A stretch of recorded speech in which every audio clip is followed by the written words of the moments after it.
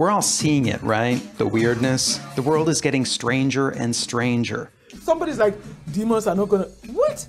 Demons exist! The good guys are bad and the bad guy is good.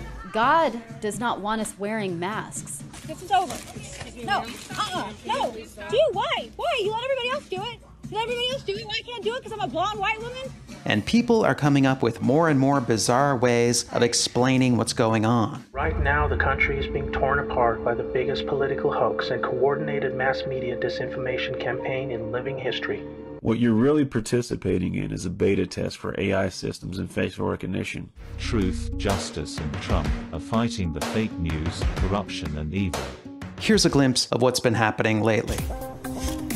A video circulated on TikTok showing Justin Bieber seemingly signaling that there's an elite group of Hollywood pedophiles or something. This led to an explosion of posts by teenagers about a related conspiracy theory called Pizzagate, where it's claimed a group of Washington elites sexually abused children while communicating in codes about pizza. The clip that started this looks like an obvious scam. Here's the comment, and here's Bieber touching his hat as requested by the comment. But this is a simple trick. First issue, he's always touching his hat in this video. This hat is obviously not comfortable. Second issue, the comments aren't moving. It appears the person who recorded this clip saw Bieber touching his hat all the time, posted this comment, then scrolled back up to it and waited to get a hit.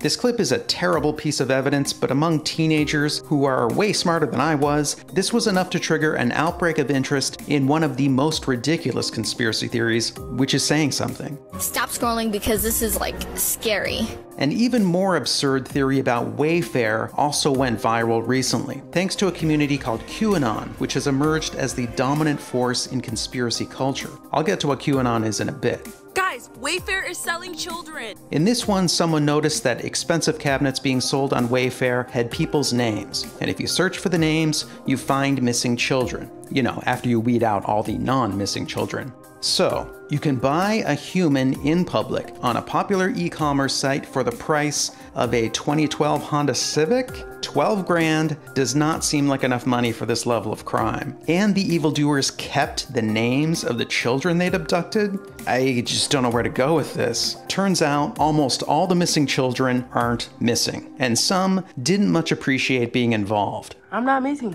and I'm not in no goddamn cabinet. They also brought scathing common sense to the matter. Let me go get a picture of you, bitch, and say you missing, and then put a little motherfucking cabinet next to it. And have everybody share that shit. Let's see how you feel. Fuck out of here. On the upside, this conspiracy theory did produce some quality jokes. And lastly, Chrissy Teigen was targeted and harassed by the QAnon community and accused of being a pedophile. It's always got to be pedophiles. This happened because somebody went spelunking in Teigen's Twitter feed looking to drum up a case for their predetermined conclusion. The evidence is just a bunch of obvious jokes or goofy statements. Chrissy Teigen is a woman, a person of color, and a liberal. Her being targeted is not coincidental. I'll return to this later.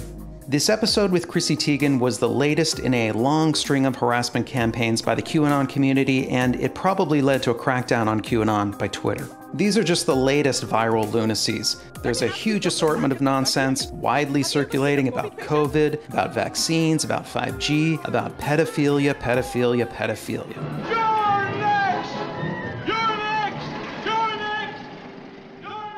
Some of the videos on these topics have been seen tens of millions of times. These things aren't just goofy internet fads. The weirdness is breaching the levees and flooding the real world. There's a guy running for Congress who's into QAnon. He got a bunch of attention for claiming Beyonce is not black and is part of the Soros deep state and is a different person. This last one is based on a Twitter joke which also claimed Beyonce's daughter is Ariana Grande. Let's put it this way, if Mr. Nobody shows up at your doorstep, you got a problem, I am the boogeyman.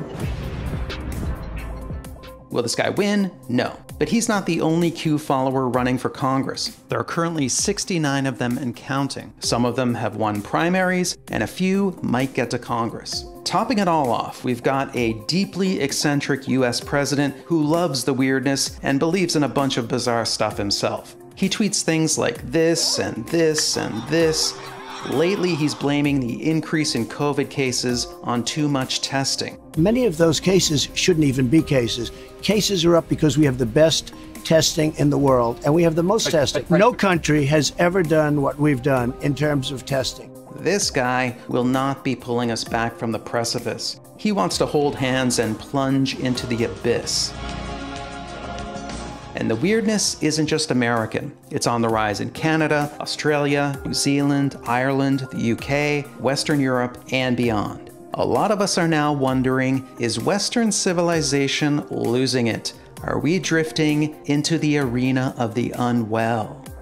In this video, we're going to take a deep dive into the weirdness. Trigger warning, there is some dark and disturbing stuff coming up, but if you stick with me, I think I can shed some light on what's happening, and I'm even going to try my hand at forging a path forward through the weirdness. If you find this topic interesting, you can get my documentary feature, This Is Not a Conspiracy Theory, for just $5. If I don't say so myself, this is the best documentary there is on conspiracy theories, and it also unveils the real, unseen forces that shape our lives. Buy my stuff. Okay, what is happening? Short answer, all this is primal. You see, our minds are the same as these minds. Things might seem scary now, but you're not going to get devoured alive by a cheetah. I think we could all express more gratitude for not being ripped apart by a wild animal.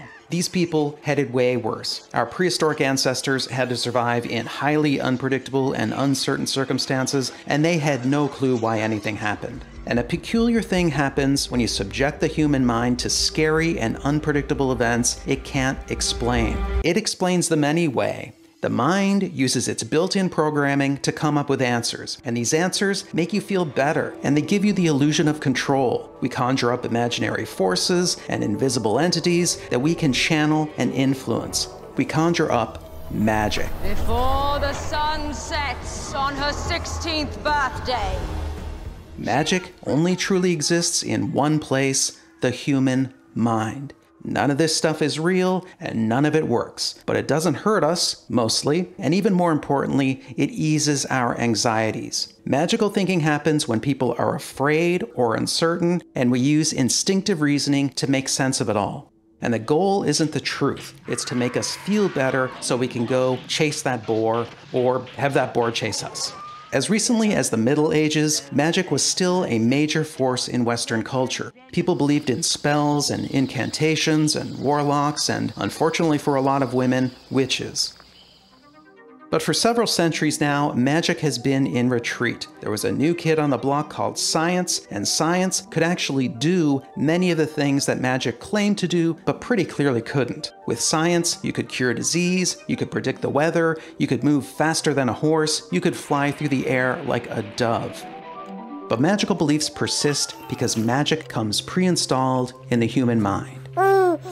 Children's fantasies are filled with magic, and so are ours. The Force is magical, Game of Thrones is magical, and all those superhero films that dominate the box office, they are magical. But magic isn't walled off in our fantasies, it seeps into reality. We see it in our superstitions. If you knock on wood, that's magical thinking. If you believe in luck or karma or destiny or the law of attraction, that's magical thinking. If you believe in astrology or you have a thing for crystals or you think you're going to be reincarnated, those are magical thinking. And at the core of all religions is magical thinking. All gods are magical entities. Nonetheless, for a long time now, magic hasn't been a major force in public life. The mainstream was secular and rational, or at least fairly. But right now, magic is waging a comeback. It's waging a comeback because we are afraid and uncertain. And when people are afraid and uncertain, magical thinking kicks in. We see patterns that don't exist, we see connections that aren't there, we see hidden meanings in the meaningless. There are endless reasons to be scared right now. There's a blur of alarming events, custom tailored to your particular anxieties, speeding through the palm of your hand 24/7. Pandemic, recession, upheaval, polarization, and looming back there in the shadows, climate change. Sleep tight, kids. Something is brewing in Western culture, and we don't know what it is. Future generations might, but we, alas, don't. People are afraid, and when people are afraid and they don't have answers, magical beliefs fill the void. No, well, don't you get any foolish ideas that magic will solve all your problems, because it won't.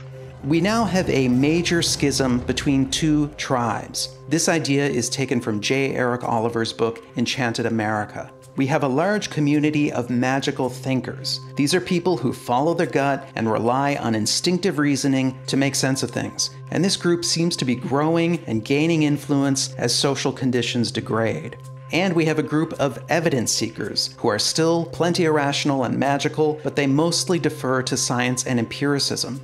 All sorts of people think magically, but it now appears there are a lot more of these people among conservatives. Magical beliefs are clearly on the rise in the Republican Party. And of course, the president is a magical thinker and bases decisions on his gut, which is a more masculine way of saying he bases his decisions on his feelings. Why doesn't he show his birth certificate? I think he probably...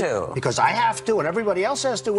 I think this divide between magical thinkers and evidence seekers is a major rift in society right now. We've got two tribes making sense of the world in different ways and perceiving different realities. These two communities do not understand one another, and I'm afraid the magical thinkers will never understand the evidence seekers. They're gonna think we're lizard people.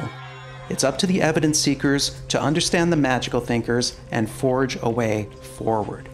You, dear viewer, are probably an evidence seeker, so it's up to you. I think this video will help you better understand what is happening and how, so that we can start working on solutions. And to the magical thinkers who somehow stumbled in here by some twist of algorithmic fate, I'm sure you're already uncomfortable, and I'm sure you're not going to believe any of this. Just try to hear me out, and I wish you well. I truly do. So without further ado, what is this magical way of making sense of reality, and how does it work? And ultimately, what can we do about it? What is seeing?